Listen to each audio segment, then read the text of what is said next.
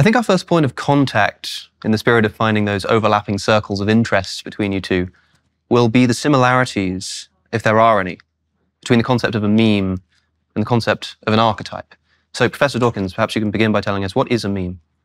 A meme is a virus of the mind. So it's something that spreads because it spreads because it spreads. It's something that spreads by imitation.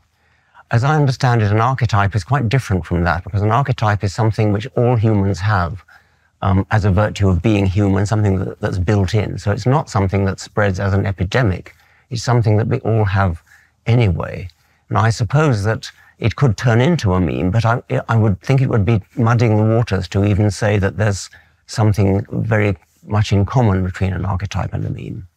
Memes are not embedded into the psychology of people as no, they arise. They're things like the backwards baseball hat, which is not an archetype. I mean, it's something that becomes fashionable and spreads as an epidemic around the population, which is very different from an archetype, which is sort of built in.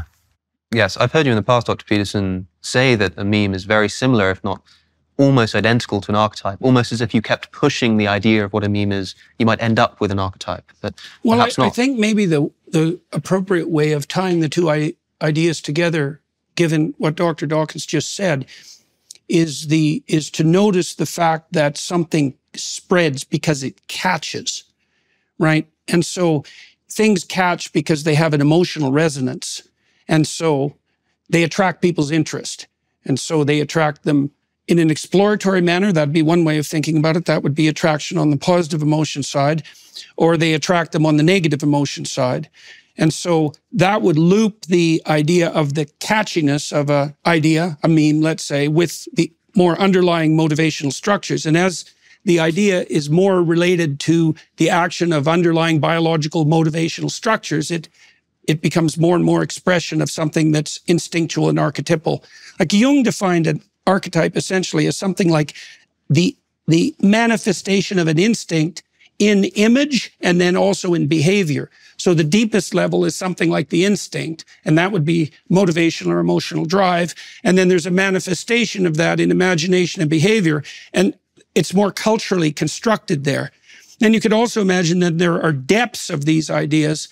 The baseball hat idea, for example, that would be something that's manifesting itself at a fairly shallow level. But there's a reason that the backwards baseball hat caught on. You know, it speaks of the moment for whatever reason. And it's linked to the biology through the fact that it captures interest for some reason. So perhaps something like the archetype being a more fundamental psychological concept that memes can then play upon. The backwards cat catches on. Well, that seems implausible to me, but the idea that the archetype could be a reason why some memes spread, that seems to me to be plausible if you believe in archetypes at all, yes. But you prefer to think of memes, or you do think of memes as, you refer to them as a virus. Yes, it doesn't have to have a negative connotation. It's the spreadability which is the salient point, and if chiming in with an archetype is a reason why they might spread, then I could go with that. Yeah, and presumably archetypes don't act in the same way. They don't spread through cultures. They don't sort of grow up and die in individual generations. They're much more foundational than that. I think you have to think about it hierarchically. You know, that there's something in the structure that would make itself manifest as an archetype. There's something that's foundational and deep that wouldn't change any faster in a sense than the species itself changes. But then there would be efflorescences of that idea that would be less permanent as they were more attuned to the specifics of the time.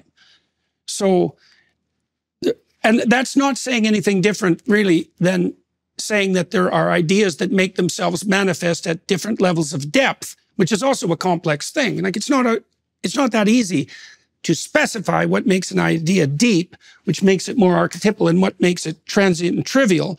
There's a relationship between such ideas. There's no idea so trivial that it doesn't touch the depths because no one would care about it, right? So, but archetypal ideas do have that capacity to spread virally and to rise and fall. You see that, I think you see that in the history of religious ideas. You know, that religious ideas are very can be very catching, because otherwise they wouldn't spread.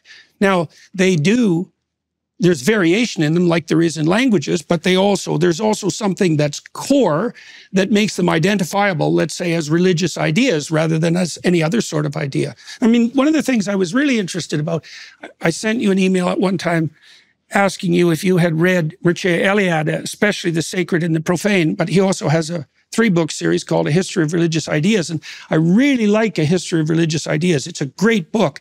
And one of the things it does is analyze a particular widespread religious motif, which is the battle between the gods in heaven. You see this idea in many, many cultures, and each god is the expression of a mode of perception or a mode of being.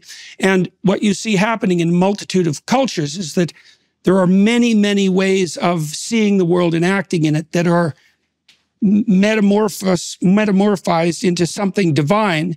And as cultures mingle and mix, their gods compete in the space of the imagination, and something like a hierarchy forms. That's the emergence of something like monotheism. And the associate... So we've been talking a little bit about the concept of a meme. I think it would be strange to be suspicious of the idea that memes are a thing that do exist and transmit, but there might be more room for suspicion about this concept of the archetype. I was wondering, Professor Dawkins, what you think about the concept of archetypes in general. Well, for example, if we take the idea of the gods competing with each other, that I take it is a proper archetype because it's present in all cultures. I presume you mean it's something that's built in genetically, ultimately, I suppose, that something about our brains makes different cultures invent the same kinds of religious symbols.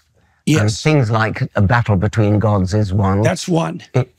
And there might be others. It's not that convincing. I mean, it's such an obvious thing because we have human battles, and therefore an idea of battles between gods would not be that implausible. So it doesn't strike me as a very penetrating observation.